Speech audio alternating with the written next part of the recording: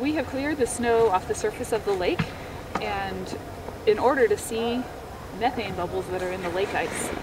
And if you look at the shore, you can see that there are lots of trees that are falling in the lake and they're dying. What's happening is the permafrost is thawing, and the ice that was in the ground, when it melts, causes the ground surface to collapse. When the forest falls in and any organic matter, dead plant and animal remains that were in the permafrost, thaw out in the bottom of the lake, microbes decompose it and it generates methane.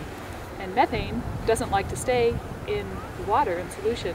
It forms bubbles, and those bubbles make their way to the surface. In the summertime, the bubbles pop and they enter the atmosphere. In the winter, however, this ice forms a cover on the surface of the lake, and the bubbles get trapped right under the ice, and then the ice thickens and freezes around them. And so what we have out here is like a time-lapse photograph of methane emissions from the lakes.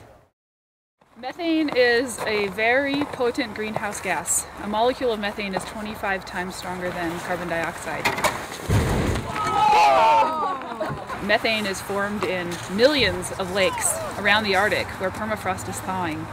And each year, these lakes are emitting already tremendous amounts of methane. But when we look at how much carbon is in permafrost still frozen, and the potential for that permafrost to thaw in the future, we estimate that more than 10 times the amount of methane that's right now in the atmosphere will come out of these lakes.